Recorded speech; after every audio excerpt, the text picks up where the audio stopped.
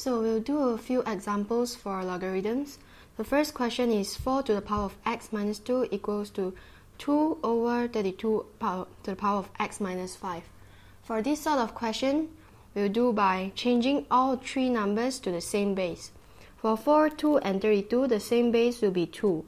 So 4 is 2 to the power of 2, and we'll continue with x minus 2. 2 will continue to be 2, while 32 will be 2 to the power of 5. Next, we'll proceed with multiplying the powers. And for this one, we'll change them to 1, 2 only. So 2.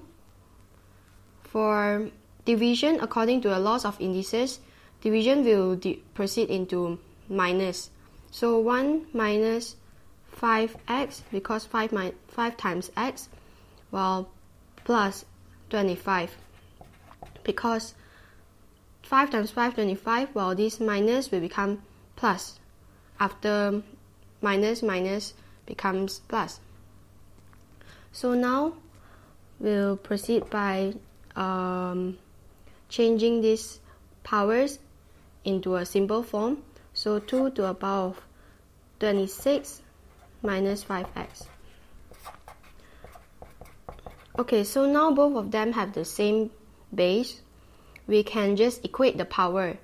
So 2x minus 4 is equal to 26 minus 5x. Now we group the similar ones together. So 2x plus 5x is equals to 26 plus 4, which will be very simple now. 7x is equal to 30, thus x is equal to 30 over 7. So for this sort of question, we change them into the same base. After they have the same base, we'll equate the powers.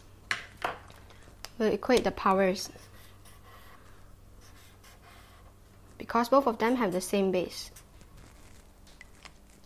Okay, so now we go into the second question.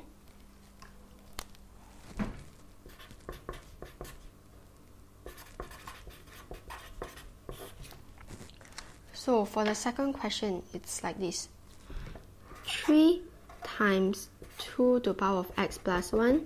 Note that this black spot is actually multiply. Plus 2 to the power of x equals to 14. So what we can do is we separate this 2 to the power of x and 2 to the power of 1. So it will become 2 to the power of x times 2 to the power of 1, because according to it, 2 to the power of x times 2 to the power of 1, when they both have the same basis, we can add the powers together. So x plus 1. So we separate it into this form. Plus 2 to the power of x equals to 14. So you can't change them all into the same basis, because 14 and 3 can't turn into 2.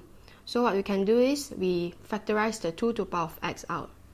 When both of them have the same number here, same figure here, we can factorize it out. 2 to the power of x, so 3 times 2 plus 1. For 2 to the power of 1, you actually don't have to write the power 1 here. So it goes to 14. 3 times 2 plus 1 will have 7, so 2 to the power of x times 7 equals to 14. What we'll get is 2 to the power of x equals to 14 over 7. Thus, now what we can do now is, so 14 divided by 7 is 2. So 2 to the power of x equals to 2. Both of them have the same basis, so we equate the powers.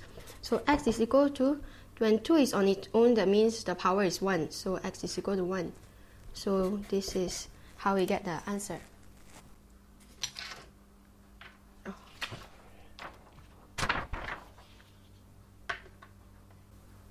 Okay, so now we go into example 3.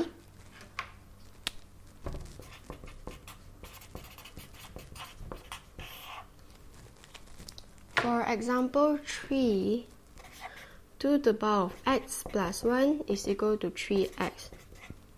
And the question requires you to write the answer in 3 decimal places.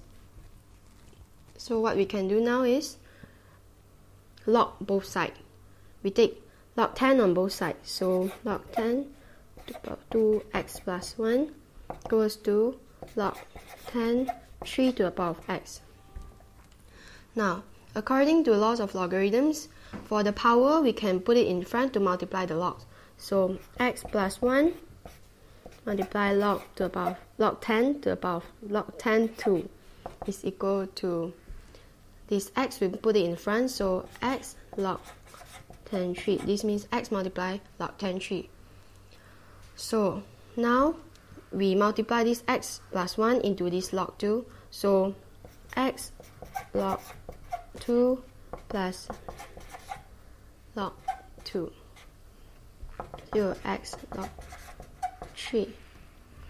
So now what we can do is we group the similar ones together. Both of them have x's, so we put the x's one together. So it's log 2 minus log 3 is equals to negative log 2. So lastly, we factorize the x out. So minus log 3 is equal to negative log 2. Now we put this log 2 minus log 3 over here. So x is equal to negative log 2 over log 2 minus log 3. And by using the calculator, we'll get the answer as 1.710. Remember to put it in 3 decimal places as the question required. So lastly, we go to the fourth example. Example 4. For example 4, you are asked to solve the equation 2 log 2x minus 2 is equal to log 2x minus 1. For this question, what we should do is we group the logs together first. So 2 log x minus log minus 1 is equal to 2.